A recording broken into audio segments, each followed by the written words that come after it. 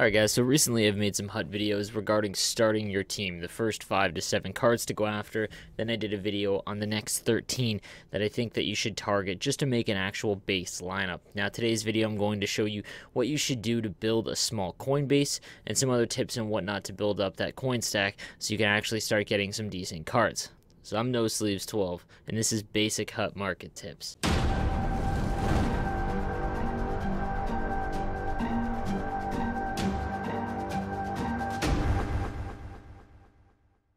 Now, obviously, getting a team like mine is going to require some money, basically, unless you're one of the top players in the game.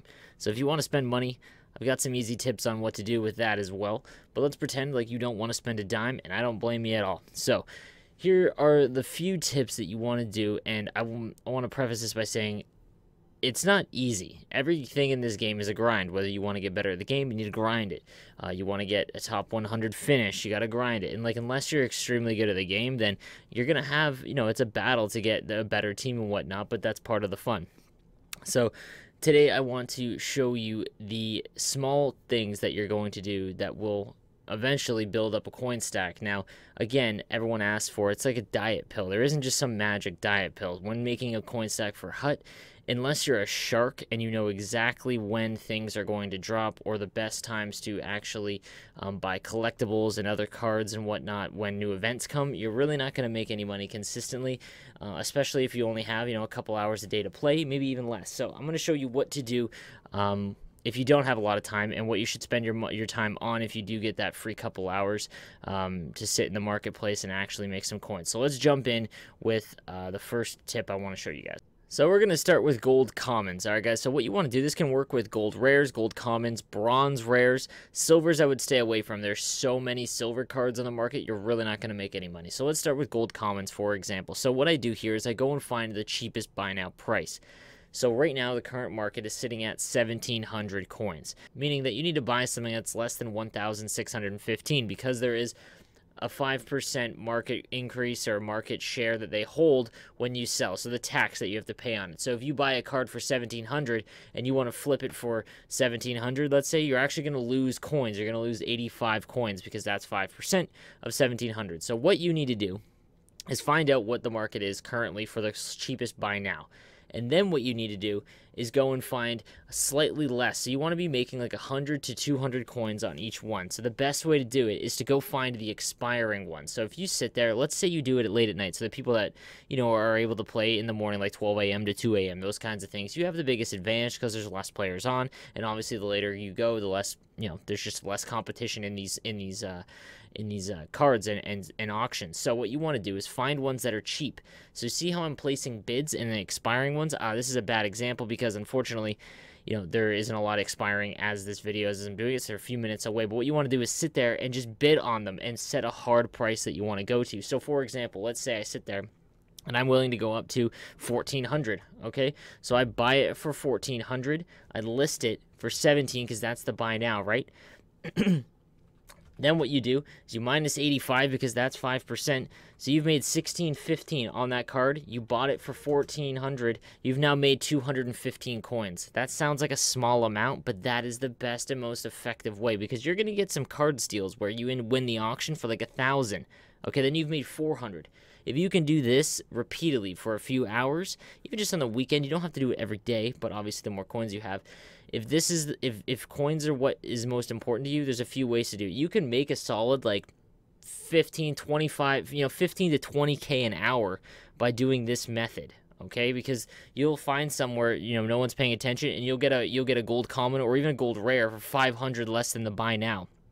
It works with bronzes as well. Bronzes are just much cheaper, okay? So, for example, in this video, what I do here is I find one that's being sold for 300. I buy it, list it for 400, and then it sells, and I've made a little bit. I've made like I've made like 70 coins, okay? But those are the ways that you grind the market without the, the shark mentality where you find the collectibles about to go on sale or things like that. It's 5 p.m. on a Friday when the new stuff drops. That's when you need to pay attention and you're right on the market. That's how those guys, when 5 p.m. hits, you go and look at the new sets, and it requires like a base Brock Besser. The people that go and buy all the base Brock Bessers for like 2,500 and they're not paying attention, You get all those Brock Lesnar's, now they sell for 50K. That's how you make the tons of money. But if you're looking to just grind consistently throughout the day, this is how you do it. And again, it's a long grind, but this is how you work the market. So say you don't want to do that because, well, I understand you want to actually play the game. If you're not a good player, okay, and you accept that you're not a very good player, let's say you're Division 5 and up, okay? You're back in those divisions. Every week, you should be qualifying for Hut Champs. Okay, guys, the top 1,500 in the qualifiers will get a qualifier card, okay? It's not very difficult to qualify for Hut Champs, okay? You need to be doing it every day, and if you can't, then what you need to be doing is trying to get better so that you can at least qualify every weekend for Hut Champs, and here's why. Once you qualify for Hut Champs and you play your 5 games, say you go 0-5, you're done, whatever, you'll get better because you're playing better players, but B, once you're done, you've made 5K in those 5 games at least. You've made a Gold Plus pack. You need to be maximizing the amount of ways to get packs here if you don't want to buy them, whether that be comp seasons or Hut Champs. The fact that you can go into Hut Champs, qualify for Hut Champs throughout the week with 3 games, all you have to do is really win 3 in a row if you can do that, and the competition isn't all that great. You can win that, and then you play your 5 Hut games, the lowest ranking no matter what, anything after 500, you get a Gold Plus pack. So, that's just stupid to not do it every week because the Gold Plus pack will actually make you a couple thousand coins no matter what.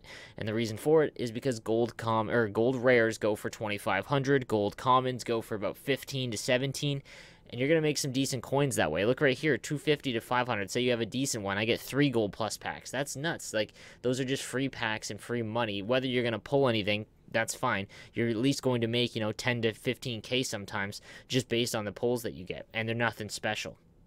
Next, what you want to do is be doing the offline challenges, guys. I know not a lot of people want to hear this, but I did it when the game first came out, so it had a little bit more, benefits to me because I was able to get a ton of coins early on. If you just get the game, you obviously don't really have much of a desire to do this, but it's very easy. Spend a weekend, if you're going to play the game, and you're not very good, you're trying to build your team up, and you don't want to get slaughtered with all the legend teams and whatnot, you can build a pretty decent team by just doing the offline hut competitions and hut challenges because they're very easy, and you're going to get 100,000 coins if you do most of them.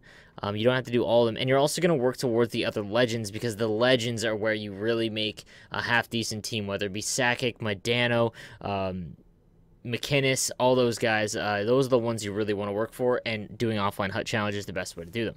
Lastly, what I want to talk about is if you decide that you do want to spend money on building a team, whatever, this is a hobby game, Hockey Ultimate Team. I can understand if you don't want to, but if you do because you're going to play this game quite a bit, spending money isn't necessarily the worst thing in the world for it. So if you do, listen to me closely. I have opened up way too many packs. Say you spend $100, okay? Let's make it $50. Okay, you have $50 in Hut points. Only open up Gold Plus packs, guys. The reason for it, because even if you don't pull a legend or whatever the gimmicky pack that's out right now, let's say the All-Star one, okay, that's going to rip through your coins like nothing because they cost 2,000 points to open. The Gold Pluses cost 700 points to open. And you're going to make a couple thousand coins in each one no matter what, and they also seem to have the greatest chance to pull something good. I just did one on stream. I pulled 3 All-Star 90 overall cards in about, 6 packs. It was nuts, and throughout the whole year, Gold Plus packs have been the way to go, and it's what I'd recommend. Now, I also need to mention, if you're not going to spend money on packs, do not spend coins on packs, guys. The investment to return is so chancy that you are going to almost 100% lose money on what you do if you spend the 35K coins to actually buy the Gold Plus packs. Please do not do that. Save it to buy individual players, and I'm going to show you in the next video what players you should buy after you have your initial team, and that should help you out a little bit. So guys, I hope this video helps you out a little bit if you are new to Hut or you don't really know what to do as far as the Hut market goes. Just some things that I picked up over the last 6 months of playing the game pretty regularly. If you have anything else that you want to add, just let me know in the comment section below. And if you do like the content, please subscribe to my YouTube channel. I do appreciate it. If you want to catch me live on Twitch Monday to Friday, 9 a.m. to 12 p.m., I don't miss, really, so you can catch me on Twitch there. So, guys, thank you for watching. I'm NoSleeves12. You guys have a great day.